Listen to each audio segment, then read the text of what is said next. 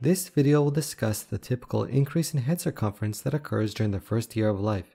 It applies to infants with growth parameters, such as weight, that were appropriate for gestational age at birth.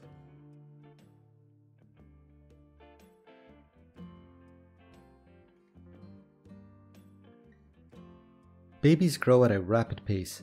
Their head circumference tends to increase by up to 1/3 in the first year of life, and by 4 years of age, most head growth is already complete. During the first 3 months of life, head circumference increases by about 2 centimeters per month.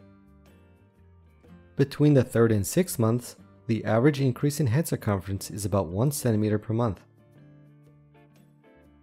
And between the 6th and 12th months, it increases by about half a centimeter per month.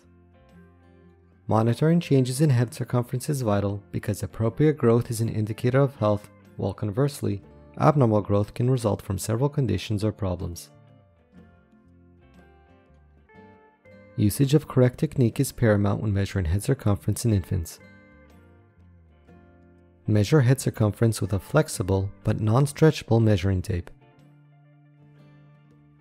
Measure the maximum occipital frontal circumference, that is, from the supraorbital ridge frontally to the external occipital protuberance posteriorly. Repeat the measurement 3 times and record the largest value. Mark each length measurement on an appropriate growth chart with a dot, opposed to a circle, cross, or another shape. Always compare current measurements with previous ones and assess further if there's a significant deviation. In the event of an abnormal result, it is also important to measure the circumference of each parent's head. Then assess whether or not the child's head circumference aligns with their measurements on their growth chart.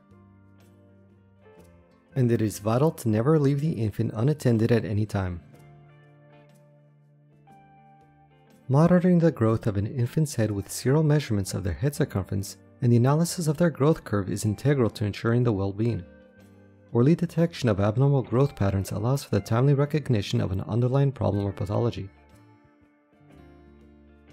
I hope that you found this video helpful and that it provided you with clarification on some complicated topics.